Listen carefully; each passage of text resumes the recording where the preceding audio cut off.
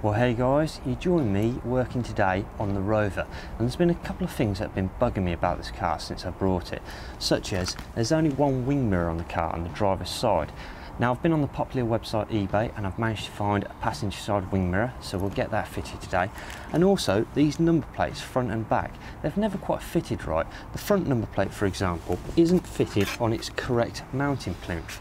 So I've managed to source one of these off a friend, Brian, and I've managed to get a new set of number plates made up, which are raised riveted as opposed to these cheaper pressing ones from Frampton's. So I think we'll start off by getting the wing mirror fitted to the car. Now this should be nice and easy, as there's a hole that's already been drilled here and a blanking plug been put in its place. So there's also been a wing mirror on this hand side of the car at some point in this car's life. So if we just remove the little blanking plug, there we are, and that's been sprayed the same colour as the car, and then just take the securing nut off the back of the wing mirror and all the little washers and grommets off, and then just put that in place. That's quite a snug fit, and there's two nylon washers, one ordinary washer, a locking washer, and the actual nut I'm having to hold on with one hand while securing everything else with the other. So it's a bit of a faff. There we are.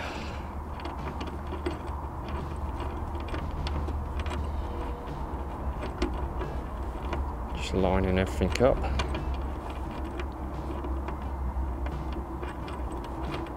It's probably the sort of job you really want to do with a friend holding the wing mirror while you look underneath and get all the nuts and washers in place. But there we are, that's in place, and then just make sure it's about sort of upright nicely. That will do.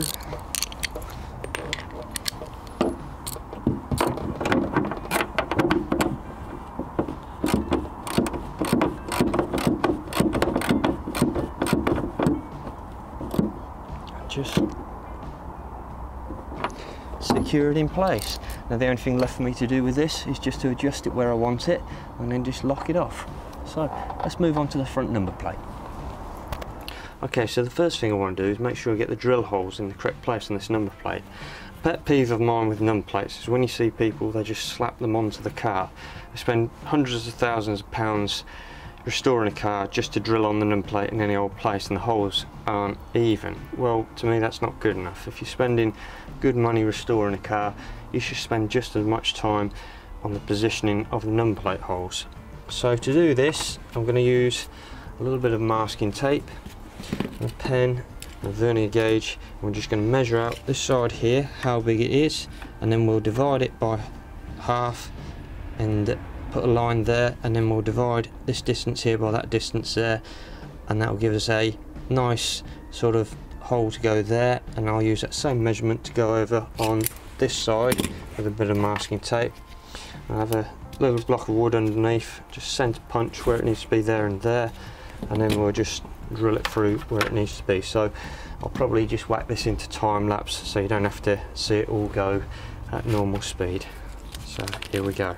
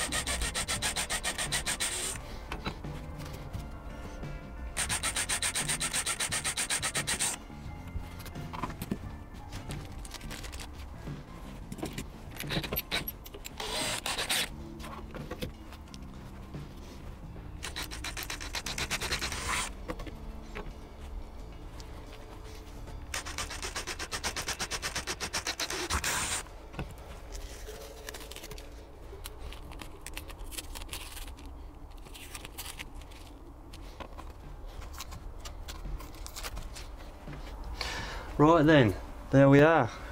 2 drill holes drilled in place, they look nice and even. So the next step is going to be to put it onto the backing plate. Now this, I'm just going to eyeball it as to where it needs to go, because I don't 100% know if the front bumper is slightly wonky or if this bracket is slightly wonky. These 2 mounting brackets don't exactly look straight as they should be, so I'm just going to eyeball it nice and straight so it looks reasonably square within the actual mounting bracket, and then we'll just get this to about where it needs to be, which that looks about right there. It seems to be pretty even there.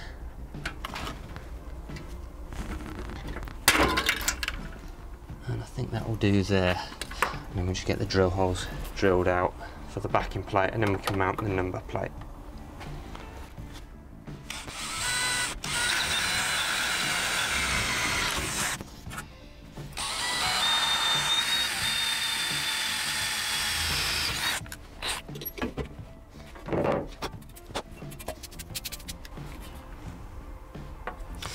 Okay, there we are. So, something else to note is that this being a raised riveted number plate, if I just bolt this straight down onto the backing plate there, it's going to bend. So what I'm going to do is put a couple of spacer washers behind the number plate there, so that as it compresses down, it doesn't bend the number plate onto the backing plate, and therefore it just keeps everything nice, straight and true.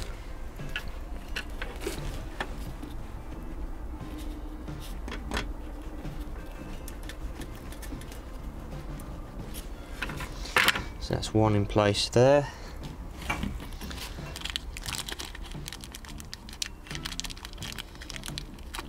And I'm only going to do these finger tight just for now, in case I need to take the number plate off when mounting it to the car, and we'll tighten it up fully once it's on the car.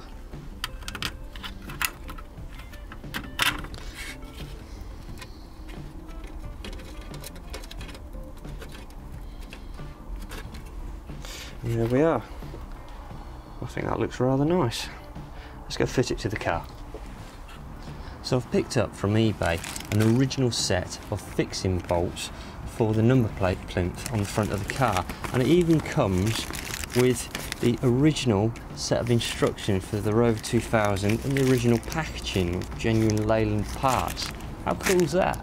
So I may just keep that in the glove compartment of the car because it's a nice little novel thing to have. So let's get this number plate off, and this number plate's had a hard life. You can see that already. It's been fitted in 3 different positions during its life, so it may have at one stage been fitted with the correct number plate plinth. I don't know, but let's say there's 3 different drill holes for it, so it's obviously been on the car on and off in 3 different places over its lifetime. But I'm glad to see the back of it. I've never liked this number plate on this car.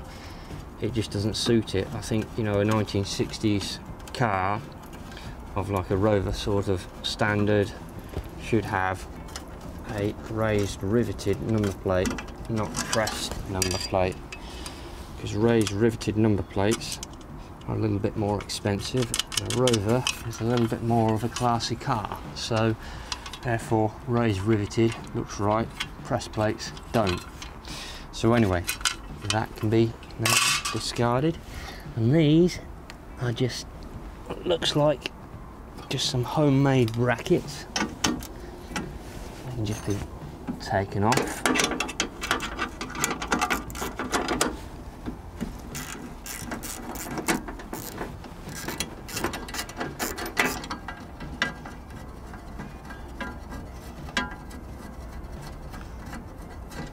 Well, they do the job, so it's better than not having the front number plate on at all, I suppose.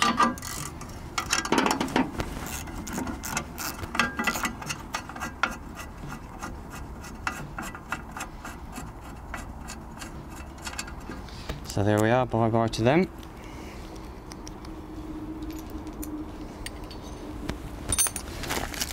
And hello to the new number plate.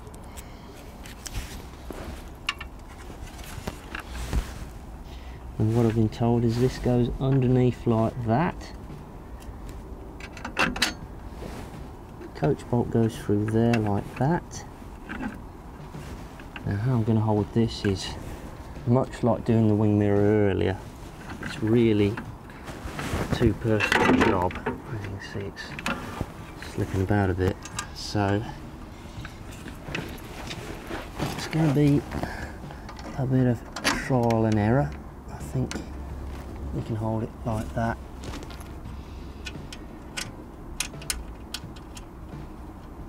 There we are.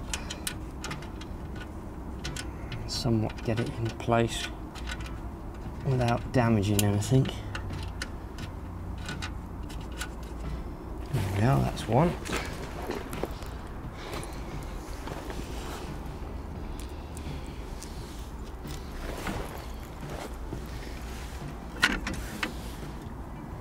And it looks like everything's going to line up quite nicely.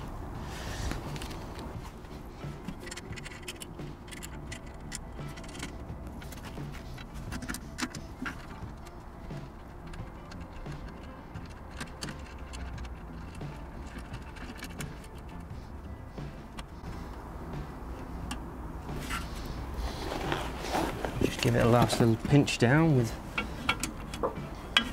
the spanner.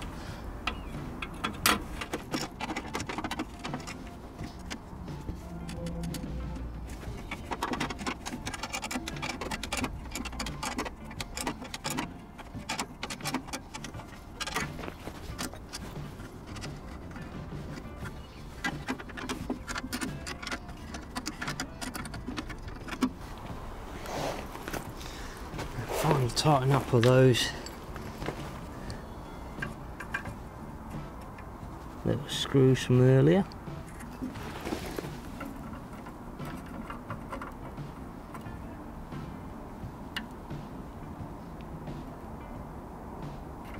And there we are. That's much better. That's where the number plate should be. Not on top there, slightly behind there. That's fantastic. Let's get the one on the back. Now the rear number plate is going to be a lot easier to fit than the front number plate because it's already got this mounting plinth in place, so I don't have to muck about doing that. So it's just a case of undoing these two self tappers, one just there and the other one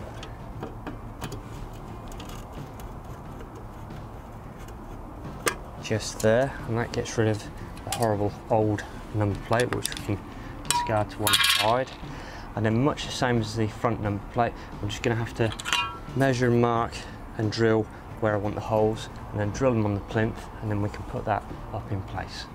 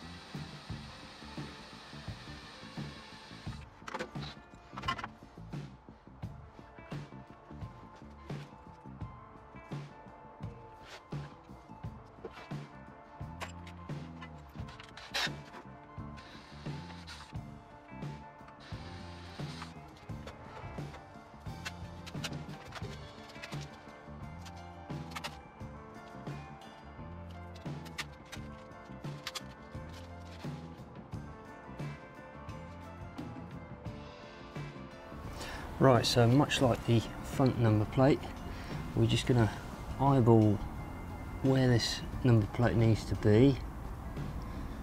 I'd say about there would be good. So we just twist it around and get the centre punch in place. Here's our mark. And carefully drill that out.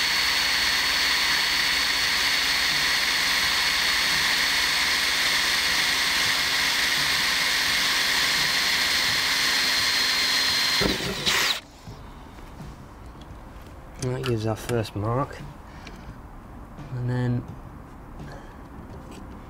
just a case of holding it nice and taut like that.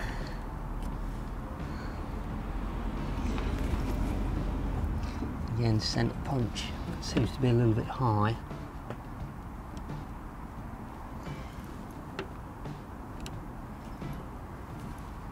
Just being careful not to move it. Again, this is, sometimes you are better off with another set of hands helping you out. The trick is taking your time and making sure you get it right. So I'd say about there will do.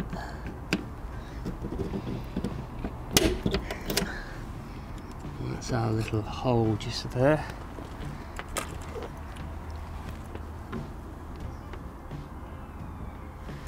Drill that out.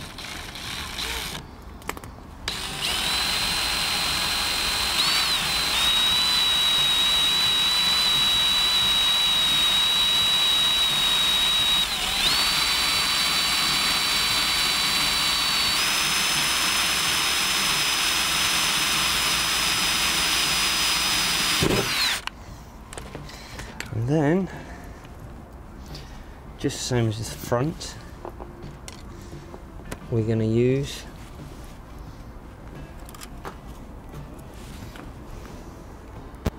some spaces just behind the number plate, because obviously this is a riveted number plate, and if we tighten up these screws tight without putting anything behind them, they'll bend the number plate, and we don't want to do that. At least by putting something behind it, it won't bend the number plate and it will look much better.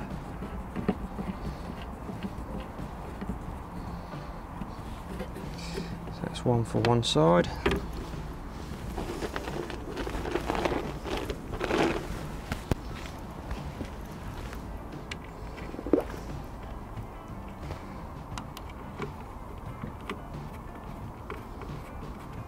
Again, just space to wash behind it, into the new drill hole,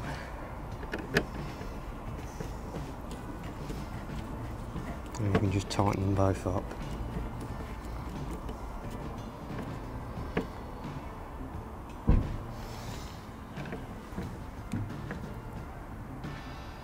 There we are. I think that's absolutely fantastic. Much better. It fits the plinth exactly how it should do, unlike the one that was on it, which didn't seem to fit right. So I hope you've enjoyed seeing me make a few changes to the Rover, but as always guys, don't forget to like, comment and subscribe, and I'll see you guys in the next video. Take care.